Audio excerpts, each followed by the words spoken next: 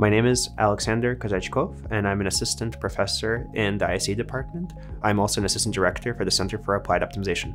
I work on discrete optimization and fair mechanism design and other computational economics applications. I work primarily on computational and methodological approaches to improving optimization solvers, and I also work on application areas where I think it's societally important. I use techniques like proving certain statements about properties of a particular system, and then I also try to solve a particular problem with advanced techniques like cutting plane methods or branch and bound techniques that I then also improve in general cases.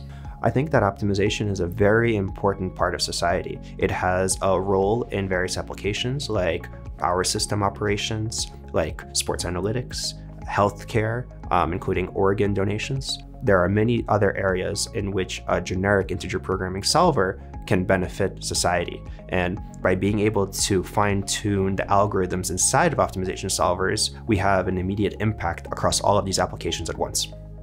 The future of ISE at UF is very bright.